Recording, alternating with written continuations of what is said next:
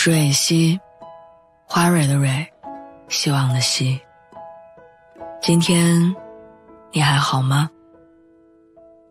不管你在哪儿，也无论你今天经历了什么，我的声音都会一直陪着你。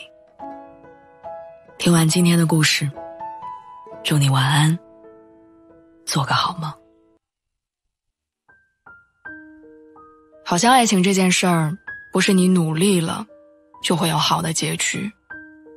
电影《从你的全世界路过》里，猪头一边追着远去的出租车，一边哭着喊：没有你，我要怎么活？可他也没有拦住要离开的燕子。《大话西游》里，至尊宝踩上了七彩祥云，但还是错过了紫霞仙子。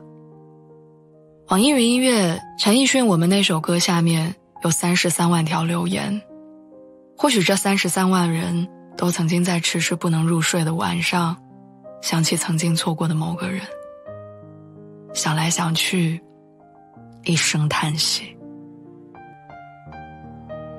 年少时不知天高地厚，以为梦想和爱人都轻而易举，可后来既没有成为理想中的样子，也没有得到想要的爱人。好像我们的人生不该这样，可又觉得只能这样。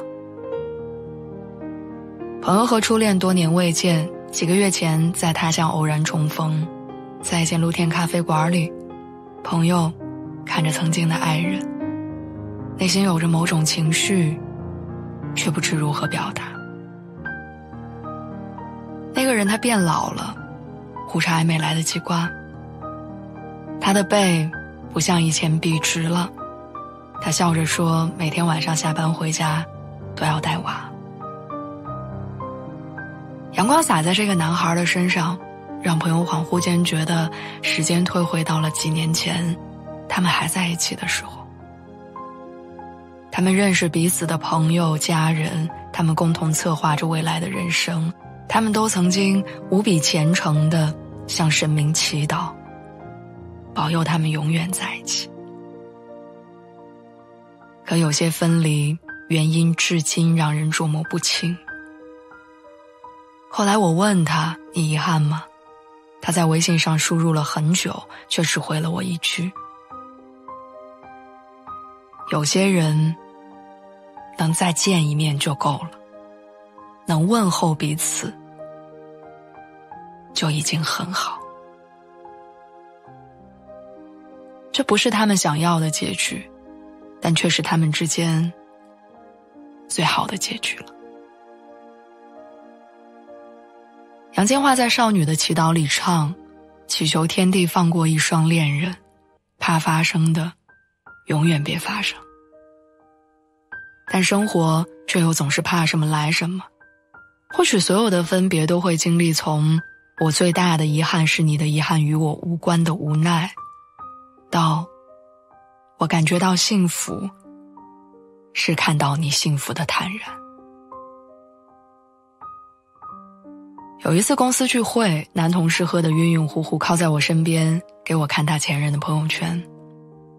那个女生换了一份喜欢的工作，那个女生雨天没有打上车，一个人撑着伞走了1个小时才到家。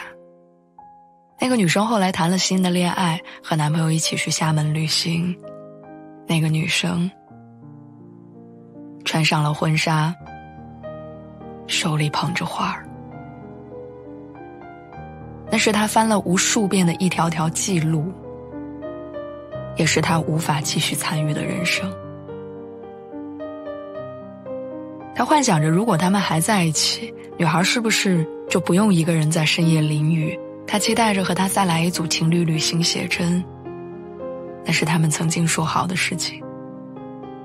她也曾经信誓旦旦地承诺会给他一个独一无二的婚礼，到头来却没有合适的身份出席。她哽咽地跟我说道：为什么我们一定要和爱的人错过？我脑海里组织着语言，想要给这个深夜突然脆弱的男孩一点安慰，可没等我回答，他就站起身来，去和别的同事聊天了。我想或许他根本不需要我给他的答案，又或者在他心里，早就在无数个放不下的日子里，已经有了答案。有一个人匆匆陪你走过一程，又戛然离场，他未曾留下什么，却最快地让你成长。关于我们，你还遗憾吗？遗憾没有好好告别，或者没好好跟对方说声感谢。遗憾如果我们都再成熟一些，结局会不会就因此改变？风会错过起雾的天气，阳光会错过阴沉的雨季。我不能看你白头，但会有人陪你到最后。也不要难过，什么都不必再说，只希望有一天，你想起和我有关的岁月，不曾感到蹉跎。